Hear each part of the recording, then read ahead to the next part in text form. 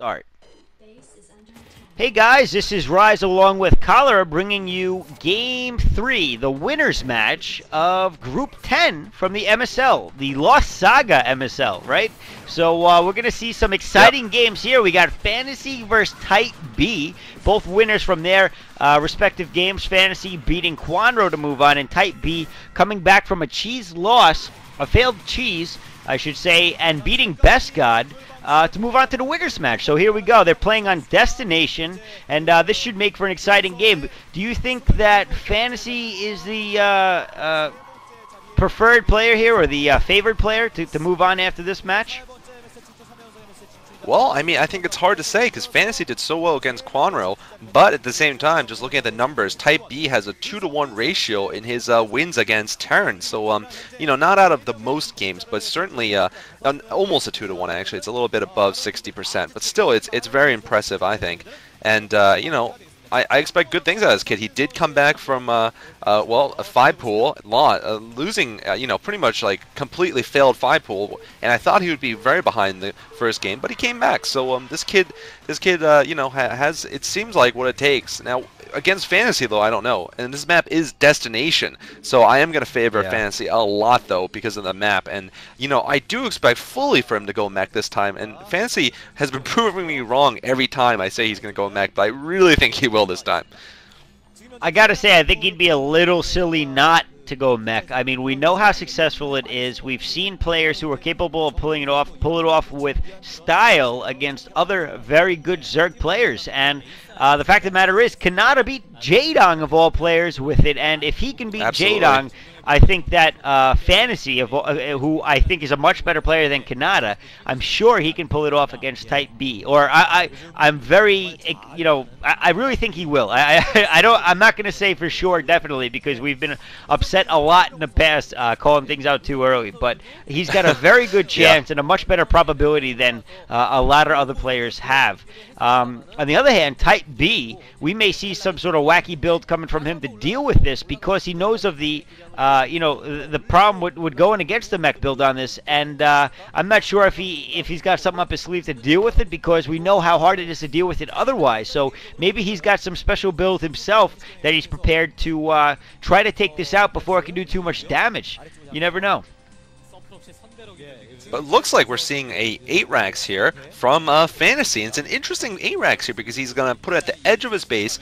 This actually is actually quite clever because his SCV doesn't take so long to get to the building location. Also can go back a little bit sooner. So he's still going to go for the 8-racks, though. He's going to float the barracks down and then build the Marines. Put a little bit of pressure. Probably going to go for the bunker rush anyway. Otherwise, you wouldn't go 8-racks. And then I'm going to guess he's probably going to switch to mech.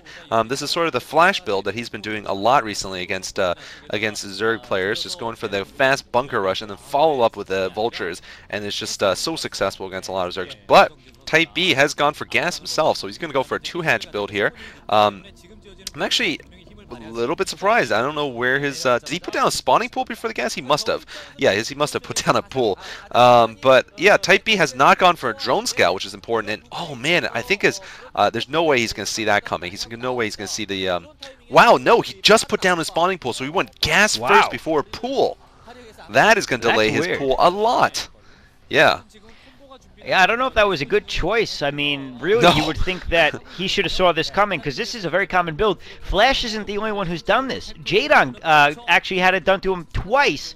He actually had it done to him by Firebat Hero as well, where Firebat Hero did the bunker rush. He managed to keep it up. Jaedong ended up losing everything, and then he walled in and went vultures to finish him off. It was a very similar build, if not the same. So, I mean, really, this seems almost to be expected by Terran players lately. And, oh, it looks like he is going to expect that. He's going to send a lot of drones over there. Obviously, he sees the Marine and the SCV there. As the SCV looks like it's about to build a bunker. It finally does. Finally gets enough minerals. And a second Marine coming in. This is all of a sudden going to be a little bit more difficult for Type B to fight off, and already loses one drone, and now, oh no, but 2 drones down, canceled the bunker. It looks like Fantasy has completely just given up on that. He's taken out 3 drones, though, and Link's coming out, so it looks like Fantasy completely just avoiding this build, going into a 2-fact build. We are going to see vultures popping out very shortly to deal with all the Lings. I wonder if this was part of his plan, if he wanted to force the Lings out quickly and switch even quicker to factory tech, because maybe that must have been what was delaying the bunker. He must have been building a factory in the back, because why else would he have been waiting so long to put that bunker down? It should have been way earlier than it actually did go down. And now that is a very quick vulture to deal with the incoming lings. Yeah, this is an interesting, once again, interesting variation on the 8 racks here. It's kind of like a slow 8 racks too, because he didn't put it in a real proxy location. It's kind of like an economical 8 racks, if that's possible.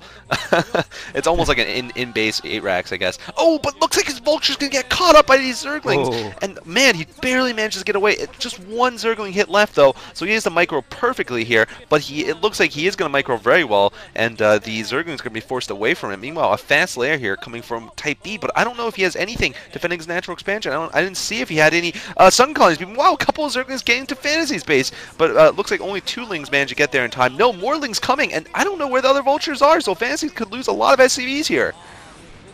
Yeah, it looks like he was building them, but wanted to put the machine shop down. The other factory was building before, so he probably put the machine shop down before the second factory was done, and then he was just heavily delayed in getting that. But he's going to go start going for either speed vultures and or mines, which again we've been seeing a lot on this map. Mines being a very effective unit against Zerg in general, taking out all sorts of Lings and Hydras and whatever else, Defilers, Lurkers. And now it looks like he's got 4 Vultures out. He's easily going to be able to micro all those Lings around, and he's probably going to go in for a push. And looks like we have a Sunken out and a single Link to try to block this off, along with the Hydralisk Den. Again, the common answer to this build is the quick Hydras. It looks like we're going to see 2-hatch Hydras, and maybe eventually into 3 and 4-hatch. But for now, he's going off 2-hatch. There is the armory, so we may see a switch into Goliaths from here. Yeah, that's generally been the way that Terran has been playing this, but oh, looks like Type B did not block his ramp. Oh my goodness, Type B did not block his ramp. He's in big trouble. Now there's 2 Vultures inside his base. They're badly damaged, but speed upgraded now. Just now the speed upgrade hitting in. Actually, no, I think it would have gotten in when they were doing the run by too. Hydra's in the mineral lines though, so he's going to eventually pick them off, but 2 drones down already. Maybe a 3rd one going down. And Type B looks very worried here. He is reasonably worried. He's lost a lot of his economy right now. He's going to lose, I think that was a total of at least 4 drones. And maybe 3 drones. And now he's putting a Spire down, but he really doesn't have the drone count necessary to keep building Hydralisk and defending and also eventually get Mutalisk. He's in just huge trouble right now. Yeah, and again, we're seeing the importance of the sunken placement here. We've seen this in a lot of matchups, not just TVZ, but PVZ and PVT. The fact of the matter is, if you don't have more than 1 sunken, you can't defend that entire natural. You can't defend both your ramp and your minerals, although he's certainly relying on the Hydras at this point, but he didn't have them for a while, and those Vultures managed to take out another 2 drones. This is killing Type B, and I don't know if he can come back from this, considering he's done no economic damage to Fantasy other than maybe 1 or 2 SCVs going down with that initial Ling attack or counter attack, and now he's got a Spire going down, and obviously that was scouted, and more drones going to go down. 2 Vultures getting in again. Oh, no. It looks like Type B is completely out of position with no Hydras in his base. More drones going to go down, and I think that's it for Type B. I don't think he's got any way to come back from this.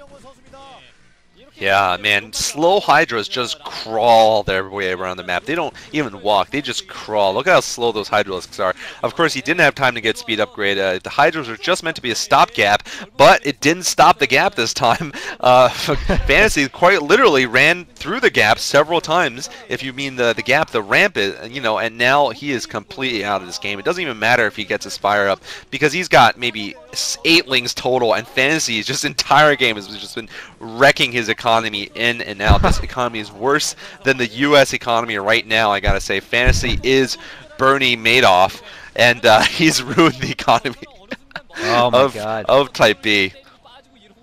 He just keeps taking out those ridiculous. drones. He's down to like it's 5 amazing drones. to watch. And the Hydras can't do anything about it. And the Hydras just try to run after him, like you said, crawling around, but they can't do anything. And, man, those Vultures are like hero Vultures. And, oh, no, they're going to take out another couple of drones getting behind the line, still staying away. He hasn't even made a Muta yet. I don't think he's got the minerals. And look at all the Goliaths. He is so prepared for any Muta with 8 Goliaths out already, and probably with Terran booster upgrades. Sorry, Charon boosters, however you say it. And I think that's it, man. I think we're just waiting for Type B to GG. Yeah, I mean, the GG is just academic at this point. So is this command center. All this stuff is just all academic, you know. It's just doing it for show. Yeah, I think Type B knows he's got no chance of coming back from that. I mean, he's got 10 drones. He's got fewer drones than Goliaths that are on the field probably at this point. 10 Goliaths, which is yeah. not a good thing. Yeah, fewer drones than Goliaths, not good. And, you know, pretty much we could see Fantasy win in many ways. He could just walk across the ramp and win, walk across the bridges and win, or he could get tanks and win, or he could just expand like he's doing and win. But, yeah, picking off an Overlord and, you know, just waiting for the critical mass. So he's going to get all the glides together and then just A move in, and that'll be all because there's no way back here for Type B. So very well played by Fantasy, I got to say. Just beautiful, beautiful Vulture Micro. And looks like he, you know, smoothly comes out of this group without even much of a scratch. Yeah, I gotta say, I like his deviation in the build that we've been seeing from Flash and others. Yeah. I think that it's a good adaptation. And GG GG. finally coming from Type B. So looks like Fantasy is actually the first player to move on. As expected, we really did think that Fantasy was going to move on. And now we're going to see two Zergs and Best God fight it out, which makes me think that Best God is in a lot of trouble and not likely to move out at this point. So No. GG, and we'll see you in the next set. Thanks for watching.